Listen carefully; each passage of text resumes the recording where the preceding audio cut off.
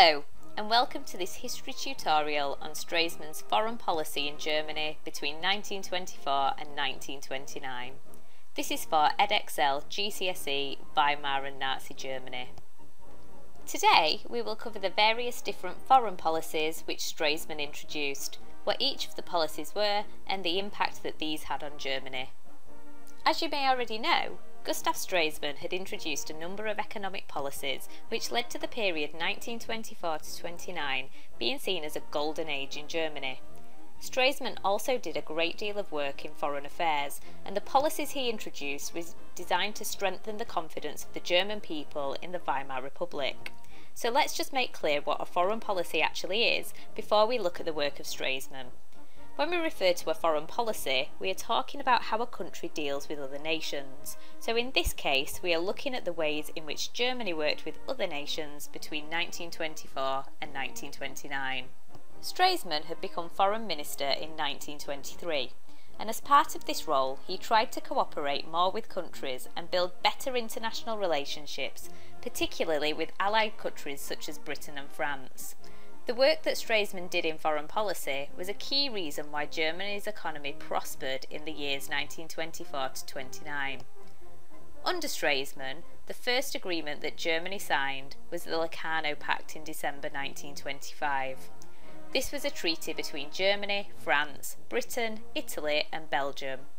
The thing about the Locarno Pact was that unlike the Treaty of Versailles, this pact was agreed by Germany on equal terms with the other main powers. It was not forced on Germany as the Treaty of Versailles had been.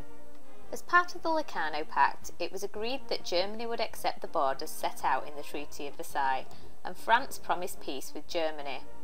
Germany and the Allies also agreed that the Rhineland would remain free of troops. Stresemann viewed this agreement as a triumph for Germany. It made war less likely in Europe, and Stresemann even won a Nobel Peace Prize for the work he did on this agreement. Germany was also being treated as an equal. This boosted the prestige of the Weimar Republic as people in Germany started to have more confidence in the government. However, not everyone in Germany believed this was a success. Some extreme parties, such as the Nazis, resented the fact that the borders laid out in the Treaty of Versailles had been confirmed. The work that Stresemann undertook on the Locarno Pact led to Germany being invited to join the League of Nations in 1926. This was a new international group that was founded as part of the Treaty of Versailles. It was a group of powerful countries that came together to discuss ways of solving the world's problems without resorting to war. Initially, Germany had been excluded from this group, but in September 1926, Stresemann persuaded the other nations to accept Germany as a member. Germany was in fact given a place on the League of Nations Council, which took the most important decisions of the League. Again, this was a major boost to the prestige of the Weimar Republic and the moderate political parties that supported Stresemann. And yet again, this boosted the confidence of ordinary Germans in the government. But some, such as the Nazis, believed that the League was a symbol of the hated Treaty of Versailles, and they wanted nothing to do with it. The final policy you need to be aware of is the Kellogg-Briand Pact of August 1928. Germany and 61 other countries signed this pact, which promised that countries would not use war to achieve foreign policy aims. This was another step forward for Germany in terms of foreign relations. In contrast to the Treaty of Versailles, it showed that Germany was now included amongst the main powers and not simply dictated to. It also showed that the Weimar Republic was a respected and stable state, which again boosted German people's confidence in their government.